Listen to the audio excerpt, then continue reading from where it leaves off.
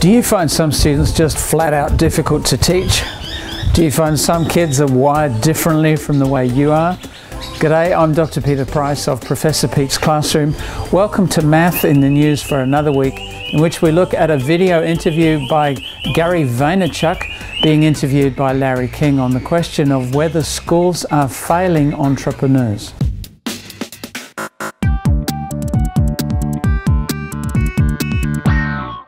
This week I thought I'd look at something a little different, not an article in the news media as such, but a video interview between Larry King and Gary Vaynerchuck. Larry King you've probably heard of, but Gary Vaynerchuck maybe not. He's well known in the business world. He calls himself a serial entrepreneur.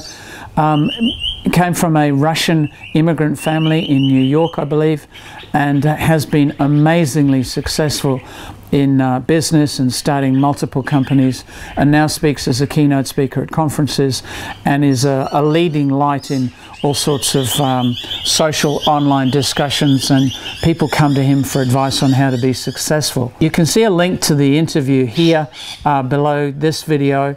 I encourage you to have a look. It's just a short excerpt from a longer video. It's only a minute and a half. But in that minute and a half, Gary Vaynerchuck talks about schools failing people like him, entrepreneurs, people who are going to go out and start businesses and do things that are different than no one's ever thought of. And he says quite clearly and quite passionately that he believes school isn't preparing people to be an entrepreneur or be like him. So it got me to thinking, what about other kids in our classes? What about students that are being taught right now? They might only be 6 years old or 8 or 9 or 10 or 12 years old. They've got teachers who are teaching them what they need to know, hopefully, or what the teacher believes they need to know. Are they being prepared to be successful as possible? Or are teachers giving up on them because they don't fit some mold? Because that's the nature of being an entrepreneur, is that they don't fit a mold. You and I probably were very successful at school. I imagine if you're a teacher and you're watching this video, you did very well at school. You were probably good at following the rules. You were good at reading and writing. You're good at sitting still and listening to instructions. And, you know, you are a product of a system that promotes doing the right thing, following the rules, being compliant to some extent, being friendly to others, you know, play well with other people and so on. So we can grow up with a mindset that that's the way everybody should be. And teachers sometimes have an approach. I know I've noticed it in my own life at various times. I've thought, you should be doing such and such, you know, and you see people who are just milling about waiting for something and you think, you should be in a line, stand in a line, then everybody gets their turn. There's a particular way of approaching the world and a way of thinking that school promotes. And if you do well at school, then you can go to university. You do well at university, you can get a good job and that sort of thing. But along the wayside, we're leaving people behind, perhaps, if that's the only thing we promote. It's worth thinking at this point about people who have been successful, and I mean amazingly, profoundly successful in life, and yet at school they were not. And many of them, it's quite interesting, I've been through several articles, I'll put links below the video, about people who failed at school but were successful in business and entrepreneurship and so on.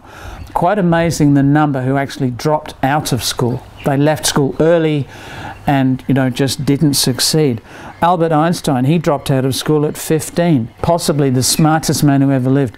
He didn't speak till he was 4 years old. He didn't read until he was 7.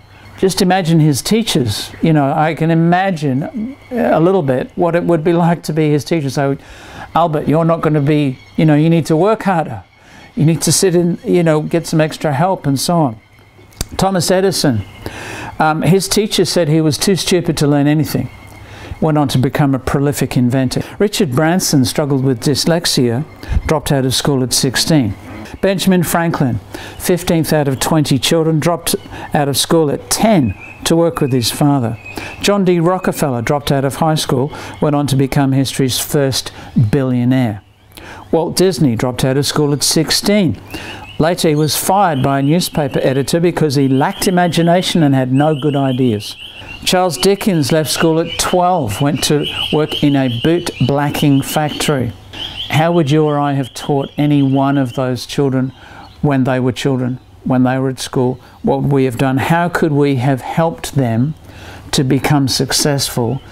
Would we have recognized a spark of talent, a spark of genius? Here are just a few suggestions from me. Basically, it's believe in every student. Believe that they have success built in them. Believe that they have value. Believe that they will be successful at something. Maybe we can't recognize it, maybe we don't know what it is. And secondly, tell the child that you believe in him or her. We should keep our eyes open for what makes a child tick, for what suddenly sparks an interest, so we can take advantage of that. And then suggest that to the child's parents or to the child, him or herself, and say, you know, have you tried this? Or maybe, I've heard stories of teachers who went out and bought a book on a subject because they'd noticed an interest in a child, and that book switched that child onto reading and suddenly sparked something in them that wasn't there before. And of course, look out for the unlovely and the unloved student. It can be a salutary lesson I found as a classroom teacher to ask students who their friends were. I got them to well, not anonymously, but in secret, so other people didn't see what they were writing.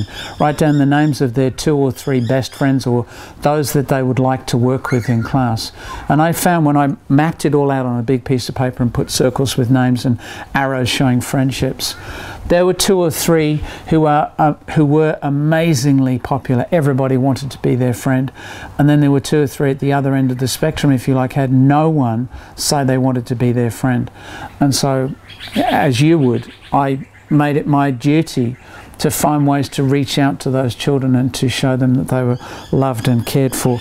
And so we may become perhaps the only person in a child's life who believes in them. And last of all, and this may sound a strange suggestion, but basically get out of the way and let them blossom. And I don't mean give them free rein to do whatever they want and let them misbehave or anything like that. Far from it. But don't be forever on their case. Don't be forever trying to sort of keep them in this sort of pressure cooker and keep the pressure on them continuously until they break or anything like that. But rather give them opportunities to spread their wings and do different things. How do you approach this question of reaching the unlovely and seeing success in a child who's not succeeding at school? Do leave a comment below the video. I'd love to hear what you have to say and hear how you approach it, and you know what ideas you've got for reaching these children. If you've enjoyed this video and you haven't already subscribed, there's a button here where you can subscribe to this channel so YouTube can let you know when new videos are released. These math and the news videos are coming out each week, so hopefully you'll be able to tune into future ones of those. There are other videos like this on the side. You can click on those right away and watch them. Wherever you are, there's a space below this video to leave a comment, as I said before, and I hope to hear from you. That's it from me for now. I look forward to talking to you again very soon.